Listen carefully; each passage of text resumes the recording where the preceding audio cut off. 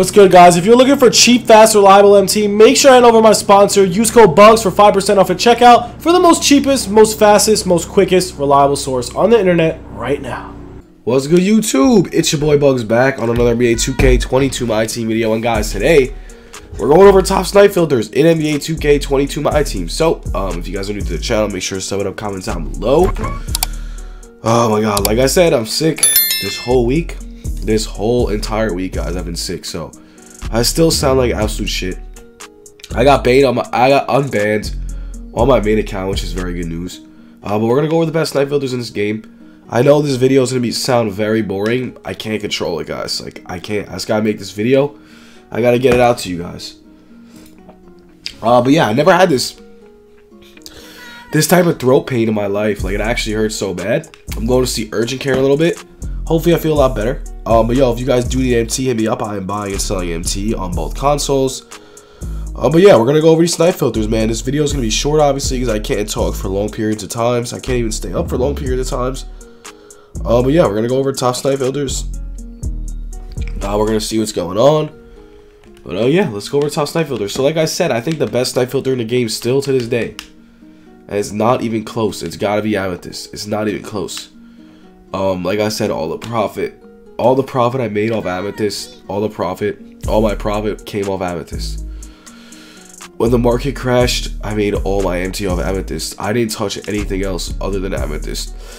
And if you look at the Amethyst prices that we're buying them at, if you go to my video last week when super packs were out, you were looking at the prices that I was selling these cards and getting these cards for. It was absolutely ridiculous.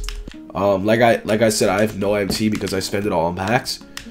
But for instance, man, this Kyle Korver, I was getting this Kyle Korver for literally 1K. This man is literally 7K. Same with Drew Holiday, same with Tyrese Maxey Moments, same with all the players I was sniping. So if you were sniping out Amethyst, you were making like 5 times to 10 times your money. This is the best snipe filter in the game. Best snipe filter in the game, and it's not even close. It's literally nowhere near close. So definitely try that out.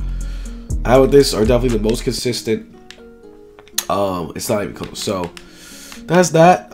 As of right now, the filters aren't gonna be as hot because like nothing's out right now. Nothing hypes out. There's a new season out. There's not a market crash. It's just kind of dry. So the filters might be pretty slow right now. So whenever I'm showing you, don't expect a lot because the market's kind of dead. Now going over diamonds. Let's see. Diamond filter's okay, but I still think that Amethyst is better. But yeah, let's see.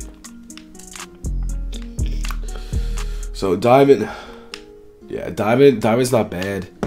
It's just it's not as consistent as Amethyst. So diamond's all right. You want to stay away from 22 NBA series players.